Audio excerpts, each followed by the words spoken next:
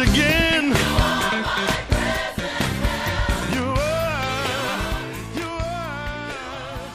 God bless you. I'm sitting here with my grandson, Christian, and he's going to help us today with the encouraging word. Look at the camera, Christian. Say hi to the people. Hi. Praise the Lord. Amen. And today's encouraging word comes from the book of Hebrews, chapter 4, verses 15 and 16. And the word reads, "For we have not a high priest which cannot be touched with the feelings of our infirmities, but was in all points tempted like as we are, yet without sin. Let us therefore come boldly unto the throne of grace, that we may obtain mercy and find grace to help in time of need." Amen. Say amen. Amen. Amen. Praise the Lord. This little fella right here, amen, when he desires to come and he's looking for something from his grandfather or from his grandmother, he just comes in. Amen. We may be in another room, but he just bursts in. Amen. And he comes with his requests. You know, he doesn't stand at the door. He doesn't get a permission slip from his mother. He doesn't come tiptoeing. Amen. But he comes boldly in when he is looking for something from us. Amen.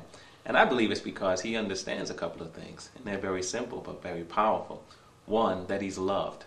Second, that he's accepted. Amen. And because of that, he knows I can come to my grandpa, I can come to my grandma at any time with anything, and I don't have to worry about form or fashion. Isn't that right? See, he says that's right. Amen. And that's the way that God likes us to come unto him. Jesus is our high priest. And through the blood of Jesus, we have access to our Heavenly Father. And the scripture that we just read in Hebrews 4, 15 and 16 lets us know that we ought to come boldly before God.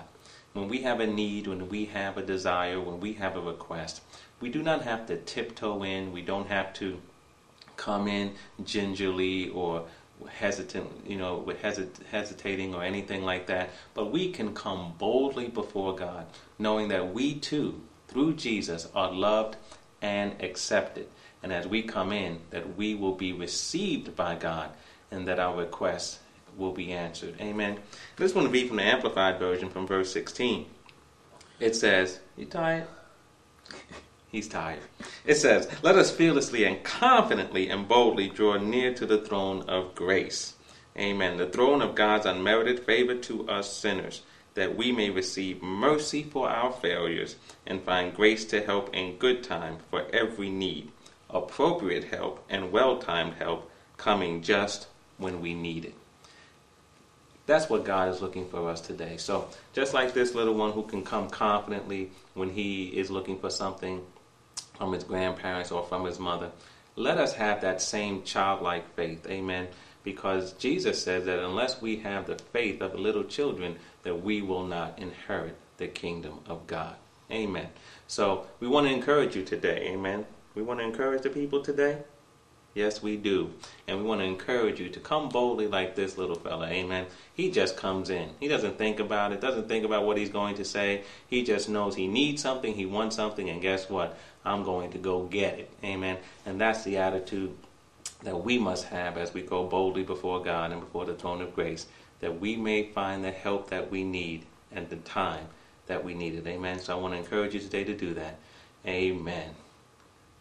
We're done. Say goodbye to the people. Bye-bye. Amen. And as we go, amen, remember that Jesus loves you and his love never fails.